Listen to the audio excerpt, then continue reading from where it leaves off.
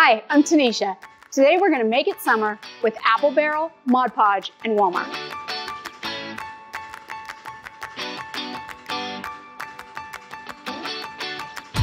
Today I'm going to show you 3 different ways to upcycle or decorate new pillows. On this one, we're going to use a simple household sponge to create this cute lemon print with Apple Barrel paint. Next up, we're going to use Mod Podge fabric to applique fabric to a pillowcase. And on this one, we're going to use Apple Barrel paint to splatter. For these 3 projects, you're going to need various paintbrushes, Waverly Inspirations fabric, Mod Podge fabric, a pair of scissors, a household sponge, an Apple Barrel multi-surface in Paradise Pink, white, Acapulco, and golden yellow. I'm going to cut my half sponge into a half circle to create my lemon shape. You're going to dip it in paint, offload it a bit, and use it as a stamp.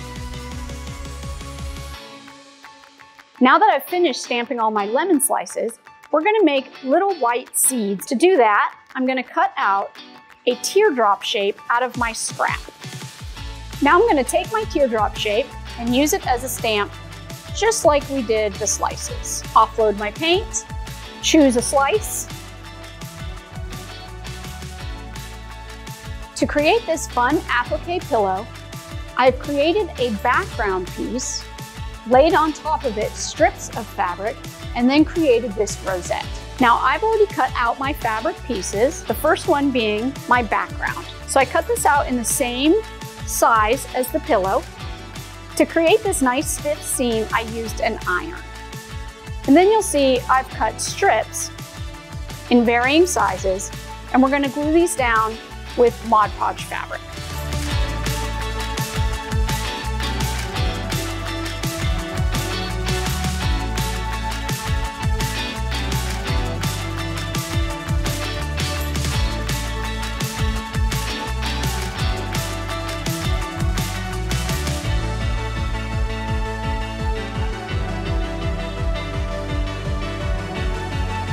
To create our 3-dimensional rosette, you're going to want to cut out circles in varying sizes.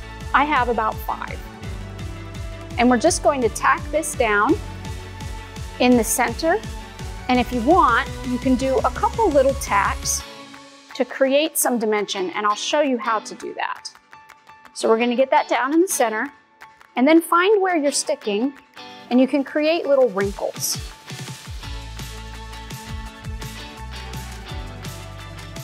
And we're going to do that with each layer. And you can come back and restyle it as you go. And this one I'm going to do quite a few of those front-facing petal seams so that it folds in like a real flower.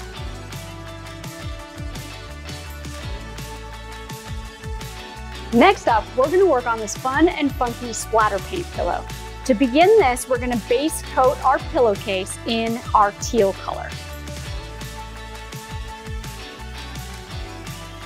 Now that we've gotten to the fun part, you'll want to put down some paper to protect your workspace.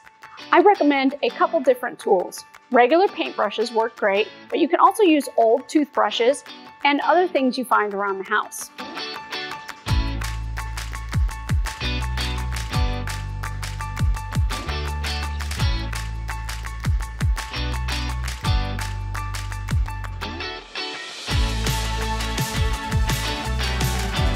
For more project ideas and inspiration, go to plaidonline.com.